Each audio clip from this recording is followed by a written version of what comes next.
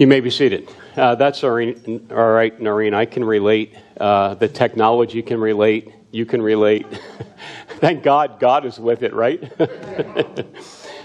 All right, let's have a word of prayer. Gracious Heavenly Father, thank you for your eternal presence again, and we thank you for being our God and for being our strength and an ever-present help in times of trouble.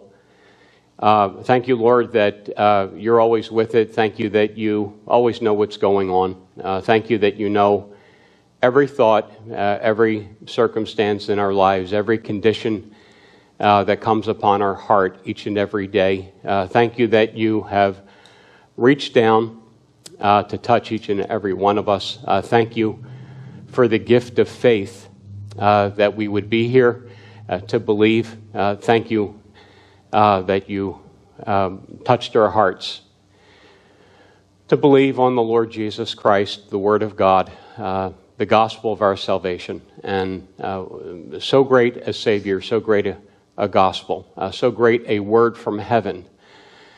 And yet, Lord, we fail consistently, constantly. We forget your word. We forget to look heavenward. Not all the time, but at times, and it's during those times where we get anxious, we find ourselves in trouble. And thank you that you bid us to come as a parent does their children. And thank you that your arms are so wide open when we sin, when we fall short, when we lack faith. You're always there to encourage us, to pick us up, to bless us, and even in our weakness, where you seem to show up the most. And we find that amazing. In our weakness, you're made strong. And we pray that you, despite the weaknesses here this morning and all the problems with the technology, and we just pray that in the weakness this morning, Lord, that you would be made strong and that you would visit in a very, very special way. We also pray that you would touch Martha as she looks at the slide presentation. May you just fill her heart with all the wonderful thoughts that those pictures contain, and may that fullness in her heart overflow to the congregation, that your Holy Spirit would move in our hearts, that we would catch the vision of that ministry with the college, her ministry through the years with the people, that we would perhaps even capture the possibilities of our own ministry in sharing Christ and the gospel with the people in our world. So we pray that you would use that time to touch her and to touch us. Lift up our church family today, oh God. A lot of needs in our church family. And it's our prayer that the people that are struggling physically would not get discouraged, that they would sense your presence, that you would give them a peace as they wait upon you, whether you bring healing or you take them home. We pray that you would give them a tremendous peace. And Father, last but not least, we pray for our nation. We love our country, Lord. We thank you for your hand being upon this great nation. And yet our hearts break to see what's unfolding. Lawlessness, wickedness, departure like we haven't seen. And so since the inception of this country, just mind-boggling, demonic to the core. And you're the only one that can help. You're the only one that can right the ship and turn things around.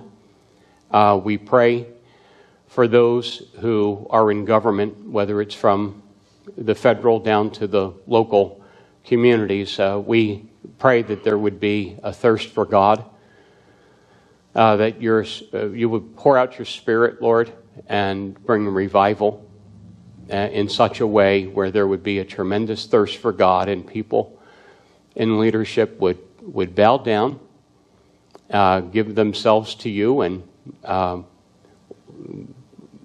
create laws that would honor you, that there would be a return to the God of heaven. And because, Lord, we're lost without your doing that. And we see some very, very dark days, Father, so I pray that you would honor our prayers here today, prayers across the country for our nation, and that we would see you move in such a mighty, mighty way. Again, we thank you for this time. We offer up all these prayers in Jesus' name. Amen. Okay, our first scripture reading, please.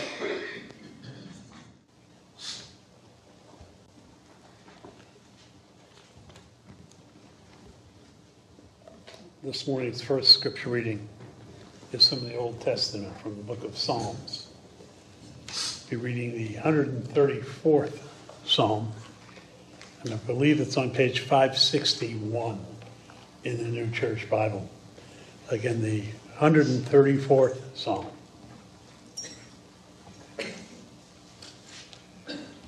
Behold, bless the Lord, all servants of the Lord, who serve by night in the house of the Lord. Lift up your hands to the sanctuary and bless the Lord. May the Lord bless you from Zion, he who made heaven from earth. May the Lord add his blessing to the reading of his word.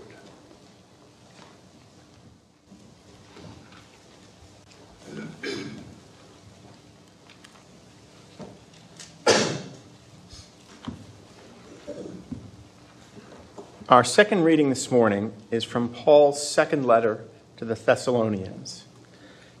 It's the second chapter, verses 13 through 17, and that's found beginning on page 1068 of the Church Bible. But we should always give thanks to God for you, brethren beloved by the Lord, because God has chosen you from the beginning for salvation through sanctification by the Spirit and faith in the truth. It was for this he called you through our gospel, that you may gain the glory of our Lord Jesus Christ. So then, brethren, stand firm and hold to the traditions which you were taught, whether by word of mouth or by letter from us. Now may our Lord Jesus Christ himself and God our Father, who has loved us and given us eternal comfort and good hope by grace, comfort and strengthen your hearts in every good work and word. This is the word of our Lord. What a great passage of Scripture. So, Martha, welcome. How long have you been a missionary to the Navajo people? 39 years. 39 years. That's a long time, right? Long time.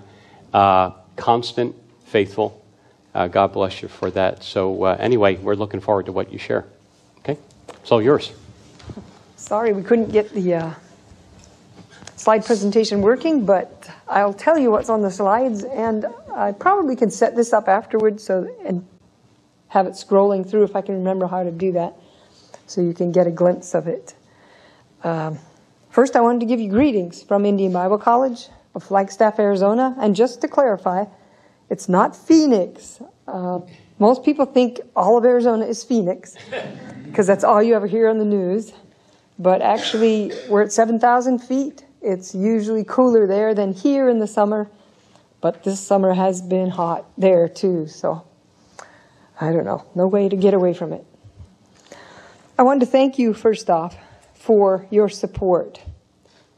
This church, I believe, has supported me since the very beginning, so for 39 years, you have stood by me, and thank you for that. Our mission statement of Indian Bible College is that we exist to disciple and educate indigenous Native Christians for lifetimes of biblical ministry and spiritual leadership to their people and the world. We debated on which to put first, whether disciple or educate, because we are an educational institution, but we decided to put disciple first, and I think that will become evident why we chose that as we go on here. The vision of Indian Bible College is to see Native America cease to be the mission field and cease to see themselves as the mission field, and the Native Church mobilized to send missionaries all over the world.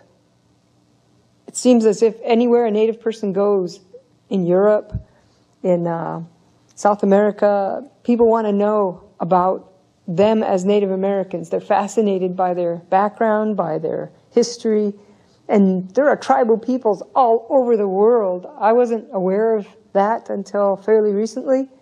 Whether you go to Saudi Arabia or India, there are tribal peoples that are there, and they want to know the history of Native Americans. So Native Americans have this wide open door that we will never have. When they come into a country and they're Christians, they have this opportunity that is unprecedented. Did you know that IBC is the only non-denominational Bible college for Native Americans in the United States? There were several others in the past, but they've all folded, except for I think it's 2 Assembly of God schools and 1 Nazarene college. We are the only one without a denominational backing, which Jason says is a miracle of God that we are still in existence. But it's partly because of you. In fact, it's because of all of the yous all over the country who continue to support us and keep us going. We have recently started supplementing Native staff to allow them to pursue further schooling, and I'll talk more about Native staff shortly. We also require our students to graduate debt-free. I don't know of any other institution like that, but if they don't pay their bills first, they get this little piece of paper with an emoji that says pay their bill. They don't get their diplomas. They'll get them when they pay their bill. This past semester, I believe, was the first time that I know of that we had about 80% of the students who were paid up when it came to graduation. So we're making some progress there. We had 21 full-time students this past semester and a total of 40 students. So that means we had 19 that were either taking 1 or 2 classes in person or were online. We had students that represented 9 different distinct tribes or ethnic groups. And in the history of the school, we've had 57 different tribes or ethnicities represented. Our main focus is disciple making disciples who will disciple others, as it talks about in 2 Timothy 2. So what is happening at IBC? Well, the need has not changed. The need continues to be great. Native American reservations are still very dark and troubled places. I don't know how many of you have cruised across a reservation, but I would recommend it. I found out there's one in Massachusetts. It's 4.5 acres large. It's in Grafton. So I'm investigating these things. I had no idea there was, but there is a reservation in Massachusetts. Most reservations you'll find are places of a lot of demonic activity, and it's usually blatant demonic activity, not so much like what we see in our culture. I think our culture, we still have demonic activity, and the pastor referred to that in his prayer, but we don't see it as up front. It's more subtle, it's quieter, which maybe is more dangerous because we don't remember that we're dealing with demonic forces. But the spiritual void is greater than ever. And one of the reasons for that is COVID. During COVID, you may have heard on the news that the Navajo Nation was one of the hardest hit. But they say the Navajo Nation had more people affected and who died as a result of COVID than New York City. That it was one of the highest rates in the world. Why, I'm not sure. But that has created a spiritual void that's even greater than what there was. It's estimated that about 30 Native evangelical leaders have passed away. But there's a part of me that's excited because those guys were hanging on to their pulpits. They were refusing to change, and their churches are dying. Some of them are already dead. But now there's this opportunity for a whole new movement, and there are young guys ready to take on the pastorate. And now perhaps they can step up. So one of the themes that I've been rehearsing to myself for about 2 years now is that Satan meant it for evil, but God meant it for good. He always brings good out of evil. He turns it around. Amen. So some of the effects of COVID, we continued to have classes in person for all but 2 months. In March of 2020, the CDC told us to shut down. So we did, sort of. We went online. We took 3 weeks off. One of those weeks was already designated as spring break. Another week was designated as the ministry trip.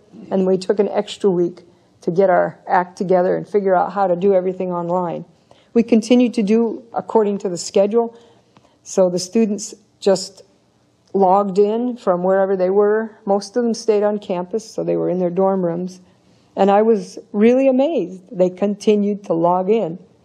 I had 2 students who went back to Pennsylvania, and one of them was in my night class, which meant he was logging in at 9 o'clock at night, and our class finished up at midnight his time. But he continued to faithfully log in, even though he's working full-time at that point. So I praise God for the students' faithfulness in that. There wasn't nearly as much faithfulness in turning assignments, but hopefully we'll make up for that in the years to come. Also, well, I'll get to that, I guess. We moved, we had 2 campus outbreaks. We had an outbreak in the summer of 2020. About, maybe 10 of the students, all the men's dorm, came down with COVID. But all of them did fine. They came through it well, and they're all up and running again. We had one woman who came down with COVID, and she was the only one that really struggled. She had some serious complications, but no one ended up in the hospital, and no one passed away. And I think they've pretty much recovered. Then we had a second outbreak in March of this year, in which myself, the president, his whole family, his wife, the academic dean, no, not academic, the admissions counselor, and let's see, there was one other staff member, dean of students, plus about 6 students all came down with COVID. I looked at the statistics for the county that week and saw that we were about half the county. But again, God brought us through it, and we continued with classes. We did shut down again and go online for 1 week. I personally went online for 2 weeks because it took me a while to get back into the groove of things, and I did actually disappear for a couple of days as the fever took over. We moved some events outside, trying to help the students keep safe. We moved our chapels outside when the weather started warming up. We moved our commencement exercises outside, which was interesting. The day before we had commencement, the winds were clocked at 70 miles an hour. The day of commencement, it was much better. It was only 20 or 30 miles an hour. So it was an interesting day, chasing programs and grabbing hats and things like that, but it brought some humor. So God provided for us to be able to continue and not quit. Some of the effects of COVID are that now we have a new vision for online learning. We're calling it online synchronous learning, where, unlike the classes I've taken lots of online classes, and I have never tapped into a class that was actually in session. And that's what we're doing. We're telling the students they can apply for this class, and they take one class. We did it, experimented with one night class, and we had a good response. I think 15, 16 different students came from Oklahoma, Washington State, New Mexico, and Arizona. So it was a good response to that, and now we know how to do it. We're into community. That's one of our basic emphases.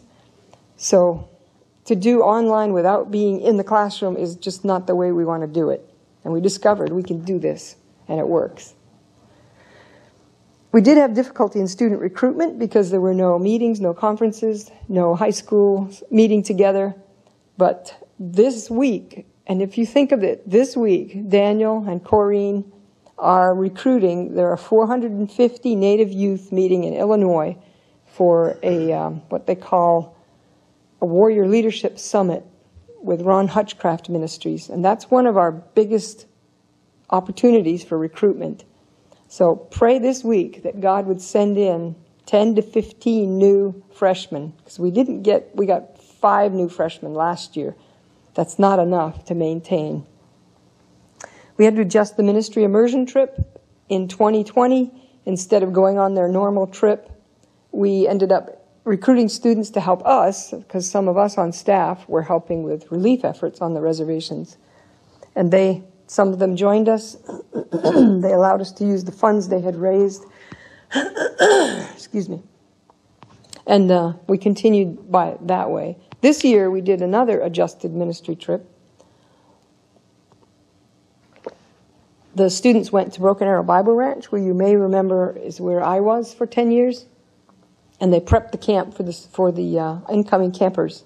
The camp is now about to start its 4th week of camp.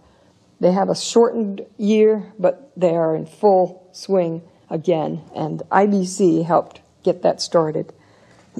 IBC is about leadership development. It's about creating disciples. And I have a picture. You can't see it from there, I don't think, but there's a picture of our current Native staff.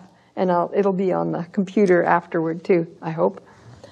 We now have 8, or at least when we took this picture, we had 8 Native staff. The last time I came, we had 2. So God has greatly increased that. We've discovered that the best way to get staff members who understand who we are and what we're about and who are qualified is to choose them from the student body. So all of these Native staff have graduated from Indian Bible College, and all of them are working full-time as staff right now. Daniel and Corrine are the first 2. They were the ones that were on staff when I was here last. Daniel's been on staff since 2007 as the admissions counselor. We never had an admissions counselor before. He was the first one. He took and ran with that, and he is still running. And he and his wife are recruiting as hard and as fast as they can right today.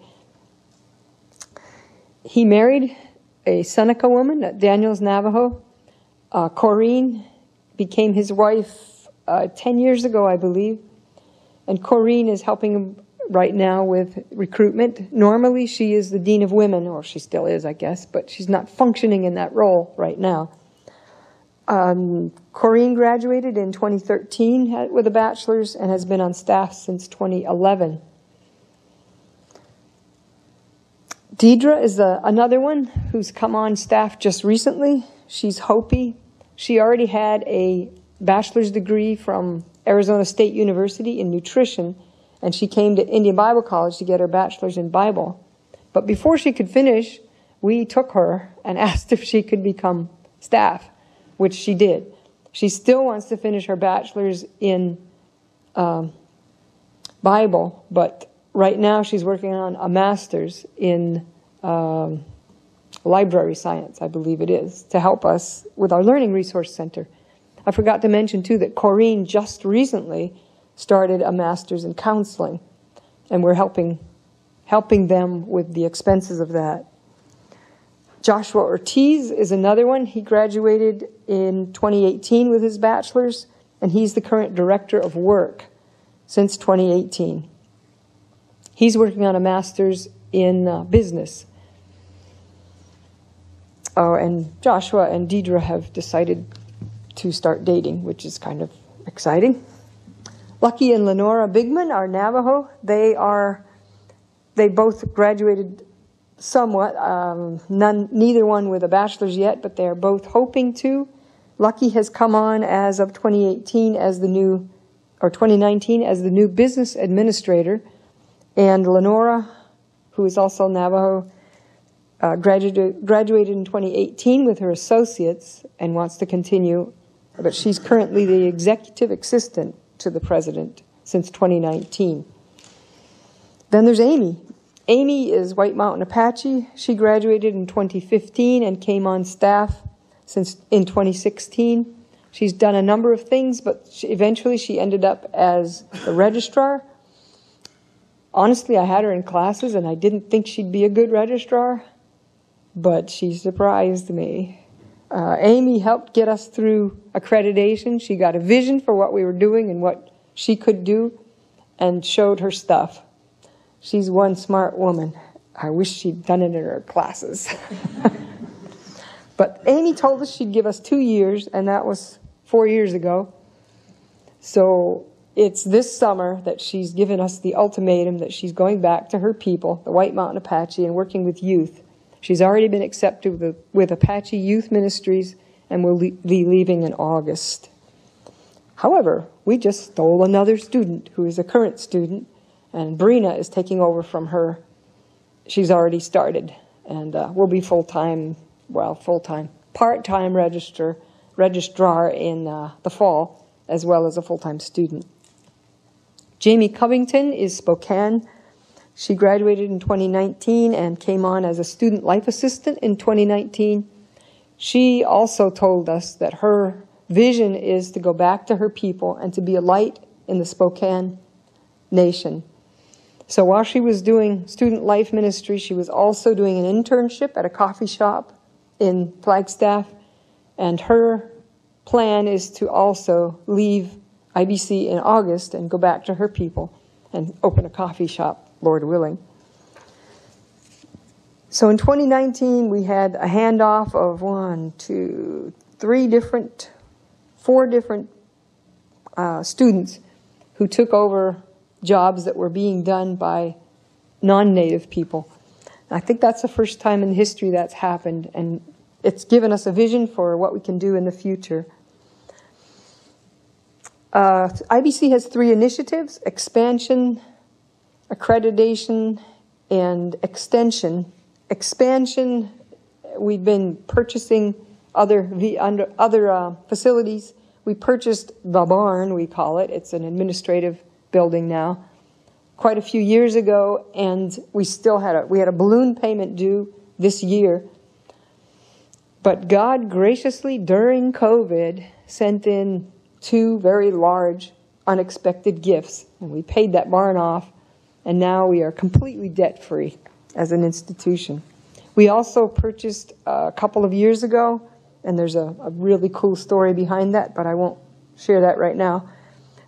2 buildings, it's actually 2 buildings plus a large shed, plus a small shed, plus a parking lot for $750,000 from the Salvation Army. And that has been an amazing opportunity.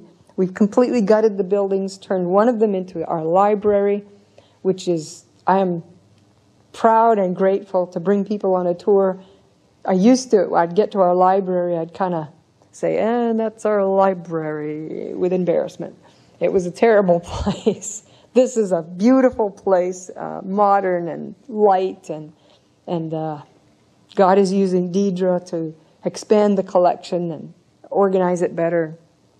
And then there's the student center that's a larger building connected to what is now the library, and we can turn it into a chapel on Tuesdays and Thursdays. We turn it into a cafeteria after chapel on Tuesdays and Thursdays, and then we wrap things up, put the chairs in a corner, and it becomes the student lounge with, a number of different games. Pool tables there. There's screens for them to do their video games or whatever they want to do. So that has been a huge asset, and it's completely paid for. In extension, I made reference to the fact that we learned how to do synchronous online classes, and that is something we intend to continue to do going forward, and offer a Christian ministry certificate, which is just core classes for people in ministry. Accreditation. I didn't mention accreditation. I don't know what I said. But accreditation was granted finally, after 7 years of work, in February of 2021. So we are now an accredited institution. What do? Mostly the same things I've been doing. I'm still the music department for the school, and now I'm also the missions department since I finished another master's in missions, which was the funnest course I've ever taken. I'm instructor of the history of North America, which we do with a Native American emphasis, and it's tailor-made for whoever's in the class. Personal finance, I'm team teaching. I'm teaching piano, guitar, and voice when there's no COVID around. And Christ and culture, I'm also team teaching. I'm the alumni director, still trying to figure that one out. Life coach director, the school editor, and the IBC museum curator. We don't have a museum. That means I have to create it in order to curate it.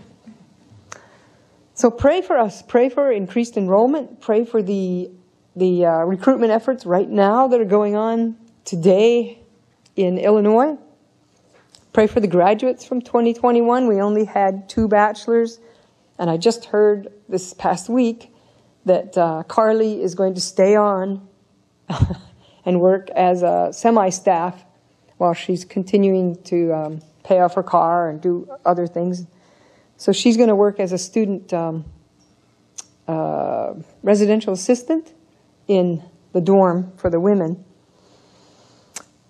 Staffing needs, we still need more Native staff, but it's difficult to find qualified Native staff who can serve without being paid. We need an IT director, and I have someone in mind for that, but I don't know if that's in God's mind or just my mind. Financial needs, we continue to need support for Native staff in particular, who can't really go out to their churches like I could and ask for people to support them because they don't even support their pastors, never mind a missionary. So, facilities and expansion. Now we own, on one block, we own the barn on one side and the Student Resource Center and library on the other side of the block, and then there's this small building that houses 2 apartments between us, between the 2 buildings, or 3 buildings. So, still some expansion to go, but we need more students to justify that. So if you want further information, we do have a Facebook page. If you Google Indian Bible College, or we have a fantastic website that Daniel keeps updated, and if that's found at indianbible.org. It's not too hard to remember. And there's some information here in the front. I also have my own website at MMOL, that stands for mymissionaryonline.org/Gushee. So that's all I had for you. I'd be happy to talk to you afterward. Thank you very much for this opportunity. Thanks, Martha. Well, so we got through that without the slides, huh? Yeah, see, how does that work, right? So a couple of things that I just wanted to share here. So I was listening to you share about COVID. It's been a real challenging year for a lot of people, and yet we've gotten through that too.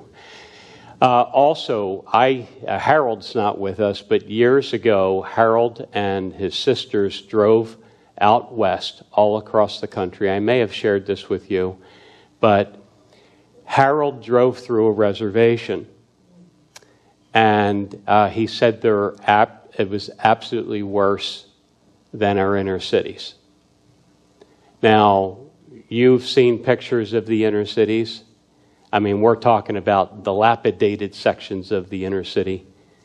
And Harold said that all those people that live in the inner city ought to drive through a reservation, and they'll greatly appreciate what they have.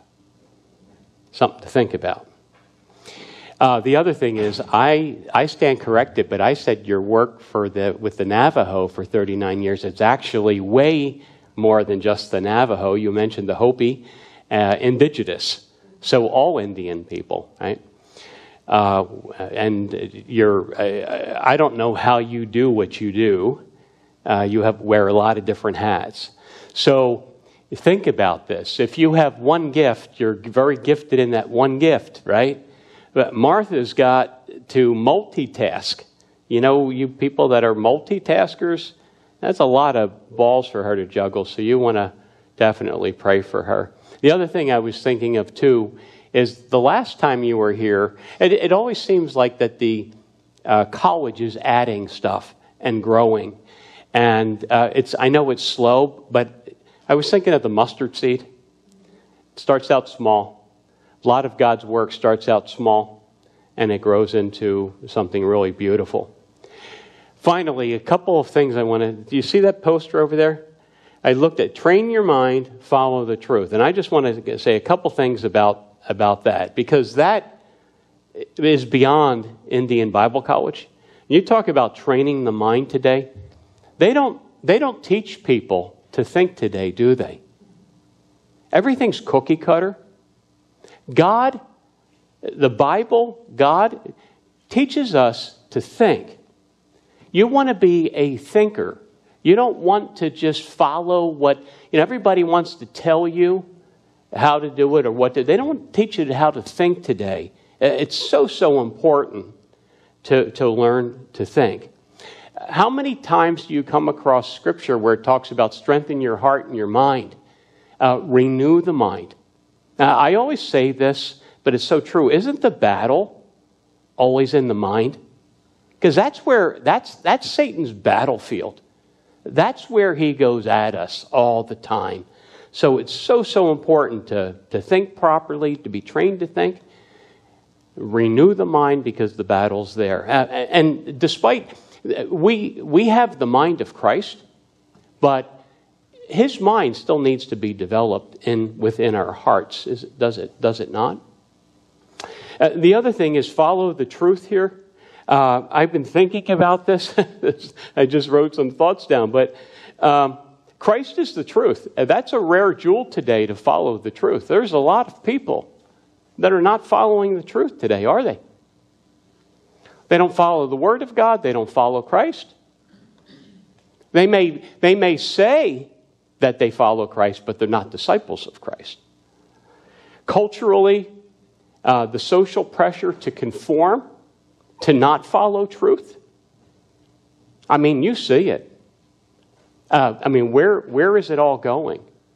And I think a relevant question here is, as Christians in this culture and in this society, if we're going to follow the truth, that means standing up for it. That means speaking your mind and not being apologetic at all for what the Word of God says. And today we talk about cancel culture. They want to cancel everything. We are living in a day and age of lawlessness. And it's kind of the crescendo up to the man of sin and lawlessness. And think of where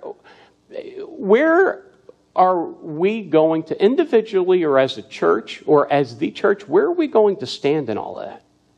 I think that's a very, very relevant question. Because today, people don't want to speak out, stand up, get involved. They don't want to share truth because they're going to be excoriated for it, canceled for it, shamed for it. I think we're living in a seminal moment at a crossroads in our society where it's almost, put up or shut up. And I think that's what people are going to be forced to do.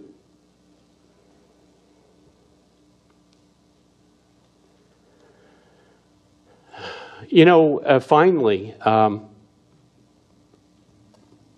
I think God says there's great reward in following the truth, isn't there? It being the truth, following the truth, going after the truth. Digging for it. That's where we're at today, folks. You've heard me preach on. You've seen it where churches are embracing all sorts of lawlessness because it's expedientially. I don't know. I guess they see it as, great for their church to conform. That's not what God's called us to do. God's called us to be different, to stand out, speak up, as a badge of honor, wear Christ on your sleeve. Be very, very vocal. And so that's what I wanted to share with you to wrap things up. Martha, you're a missionary for 39 years. I've been a missionary here, going on, 33? You've been a missionary for as long as you've been saved. Now, you haven't gone to maybe Arizona. Maybe you haven't moved 300 miles like I did. But you're a missionary. And you're a missionary every single day. I've said this, you may not have this pulpit, but you do have a pulpit, right? Wherever you go, you shine your light. You have a great, great opportunity to train your mind, follow the truth. So those are timeless principles that come right out of the Word of God. And anyway, that's what God has laid upon my heart this morning. Martha, appreciate you coming. You're always welcome. You're always very gracious. I appreciate you coming, and we're glad you made it here today. Anybody want to ask Martha any questions, or while we have her here? Oh, yes, Drew. Can you speak a little bit about witnessing to people in today's culture that's pretty much post-Christian, relating that to Indian peoples and sometimes going in without any familiarity of the Bible or Christianity to start with? Come on up here. Yeah. If I knew that, Drew, I'd be more effective than I am, I think. One thing I think might help is, and you're right, there are people out there that are as ignorant as native people, for sure. Starting with creation, perhaps. We do a lot of emphasis on stories. Stories are really important. And stories are something everyone loves. I'm addicted to stories. And most people, I think, really enjoy a story. So that's what God did. He started from creation, and He told us stories all the way through the Scriptures. So I think relationship takes time. I'm working with my neighbor right now, just being a friend to her. She's a sweet woman, but she's into Hinduism and Buddhism, I think. She's never told me that, but I see it in her house. So we'll see how far I can go with her if God allows me to have those opportunities. It's a great question. You could probably spend weeks answering that. Anybody else? Any other questions for Martha?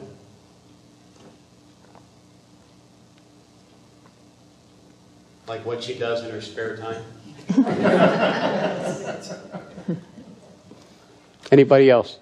What is a typical day like for you, Martha? Or is each day different? Do you have a typical day? Yes, each day is unique. My long days are Tuesdays, or they were this past semester when I had a night class. So I'd be at school by 8 o'clock, and I would leave school at 8:30 p.m. That was the long day. But most days are not that long, and I'd come in late on Wednesdays, which I didn't used to do, but I'm getting old, so I'll take that comp time that I have coming to me. So Wednesdays I come in by 10 to teach personal finance and leave by 5. So it's a variety, which is really fun. It's not like I sit at the computer all day, except during breaks. Sometimes I will, working on accreditation documents and things. I really enjoyed that. I'd love to write, and even those kind of academic things was fun to try to make the school look as good as I could without stretching anything, without being totally honest and that kind of thing. So I usually, at least every week, have some time that I spend on editing. But again, it's fun. I feel a little guilty, like I get to do this. And each day's unique. Are you the longest tenured person there? I am the longest tenured. I'm almost the oldest one. Bob is the oldest, and he's He retired from the Forest Service, and then he turned over his job as business administrator to Lucky this year, but he didn't leave. He stepped down as office manager and humbly took that position. So he's older than I am by a couple years.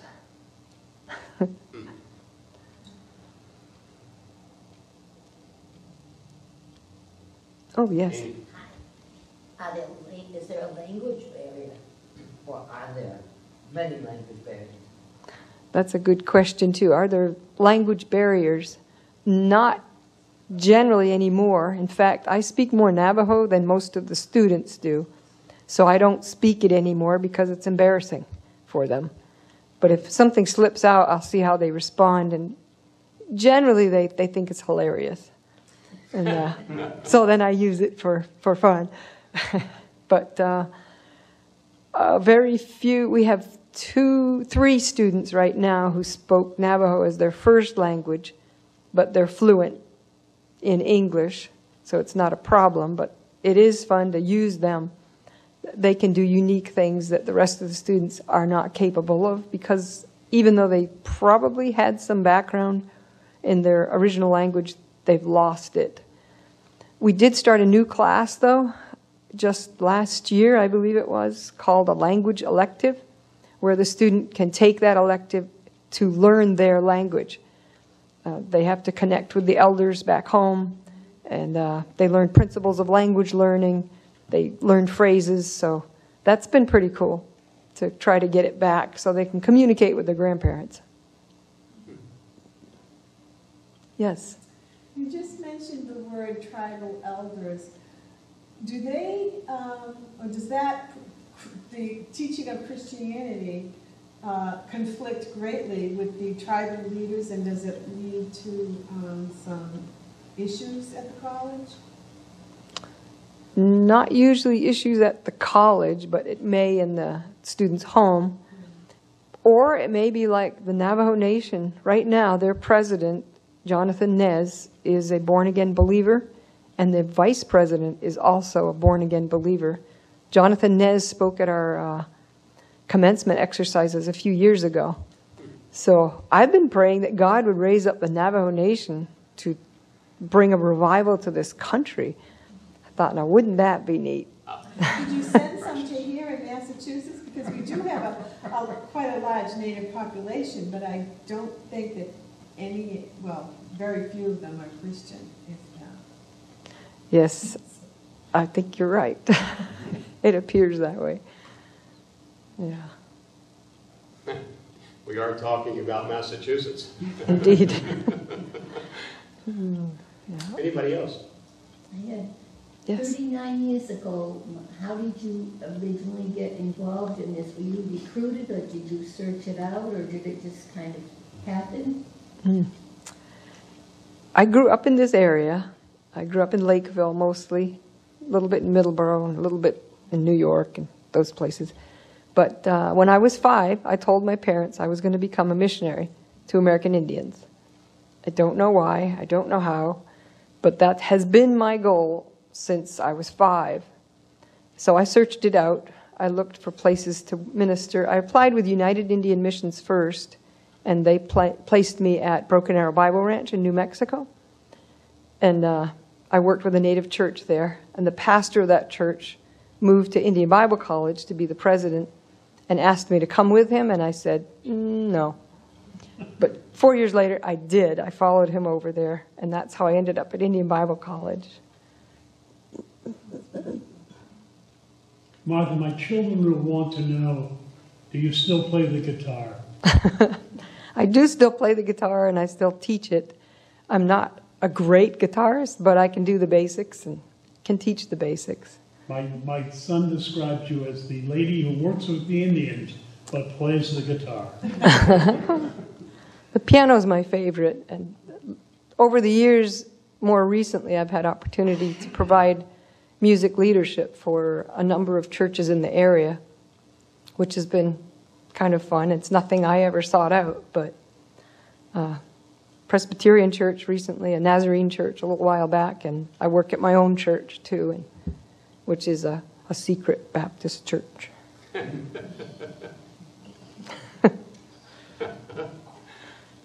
That's funny. It's not the name anymore either.